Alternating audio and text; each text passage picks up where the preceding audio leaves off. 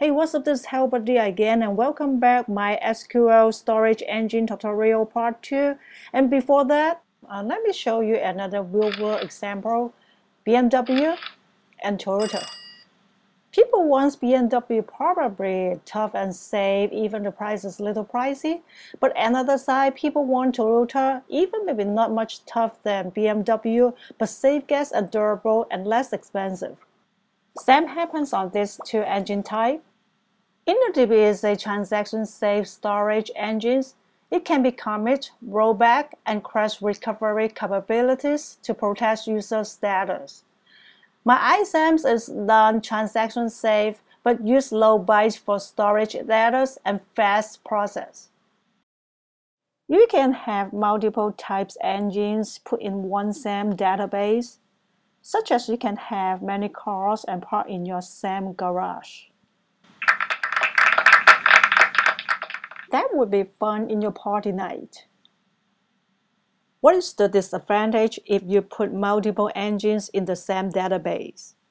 If you are a car dealer, that will not a good idea for using only one big parking lot, because that would be make your space messed up. How do you find out your car inaccurately? Feel a big headache on your database too, because the massive data will grow rapidly if you without a perfect structure. So the point is, how do you manage your space well and safe? The solution is sort the table and engine types to different databases. If the table is empty, you can go ahead to drop it, but otherwise I won't suggest because you will lose your data. So the best thing is I prefer you have to sort your database too. For example, the first database belongs to InnoDB, and by the way, I will create second database that belongs to MyISAM. And before I drop all the redundancy tables, I have to convert the table from the old database to the new database table. Okay, let's step back to localhost. So now we have to do is create the new database. So create database, and I just make the new name either you like. So I put new DB, that's mean the new database, and then click go button. So you can see the new database already create, and I just click in it because I want to create the table in this new database. So create table. This time I put a message underscore 2, and I just copy the message 1 table before I make it. So you better to review my part 1 video so you will understand that's all I already created. And I make the engine types to be MyISAM. And let me click the button and create a table first. Okay, right now I have to insert the data that from the old database user to the new database. So okay, let me start the statement insert into message underscore 2, because there's a table I already created. Just column I choose title and message, and the values that's from user data message 1 table and to the new database message 2 table. This select, it's not the new data value, so I put select instead. And the subsequent should be start from database and dot table and dot column. So yeah, better to understand the subsequence. And because I have to get the data from another database, so I put users dot message underscore 1, this table name, and dot title, this is the column name. And same thing, put users dot message underscore 1 and dot message. So this from user database, from users dot message underscore 1.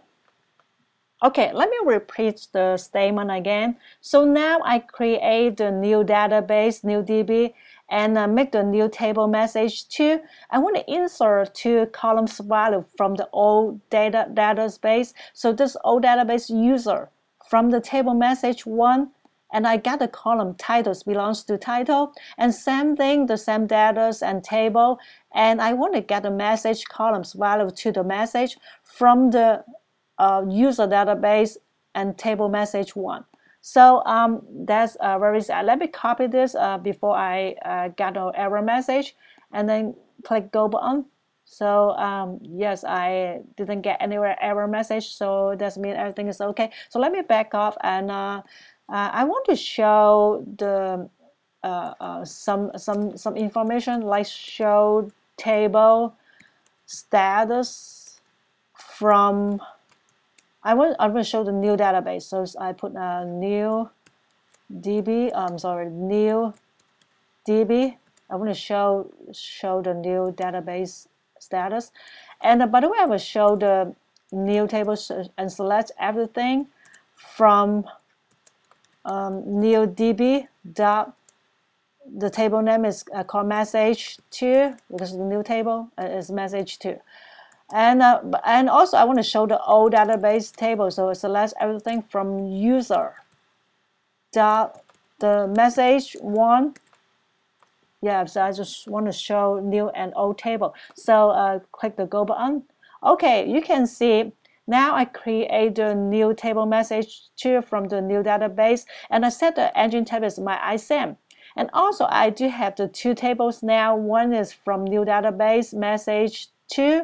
And I got 3 columns of values. That's all insert from the old database user message 1. You can see I exactly got everything right there. So now I just show you the very simple sample.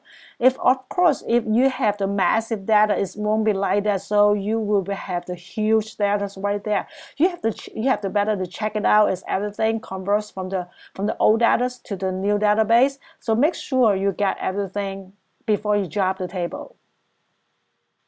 Another best way to save your data, I would suggest you do the export file. So click the export button. So you will have the 2 export methods. The first one, the custom, that one you can choose any option. That's what you want to export.